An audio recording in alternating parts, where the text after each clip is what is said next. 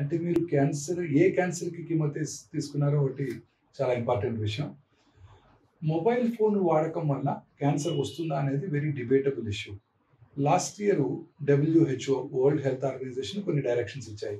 వీలైనంత వరకు land phones వాడండి, మొబైల్ ఫోన్ వాడకాన్ని తగ్గించండి, పిల్లలకి మొబైల్ ఫోన్స్ ఇవ్వకండి, ఎందుకంటే లాంగ్ టర్మ్ యూసేజ్లో క్యాన్సర్ వచ్చే అవకాశాలు ఉంటాయి.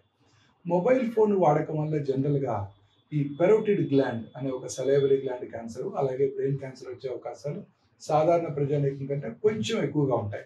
సో అందువల్ల వీలైనంతగా మన అందరం కూడా మొబైల్ ఫోన్ వాడకాన్ని తగ్గించుకోవడం బెటర్.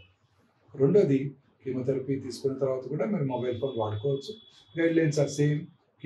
మొబైల్ ఫోన్ వాడకం వల్ల మీకు క్యాన్సర్ తిరిగి వస్తుందని అనుకోకండి. మొబైల్ ఫోన్ మీరు చక్కగా నిశ్చింతగా వాడుకోవచ్చు.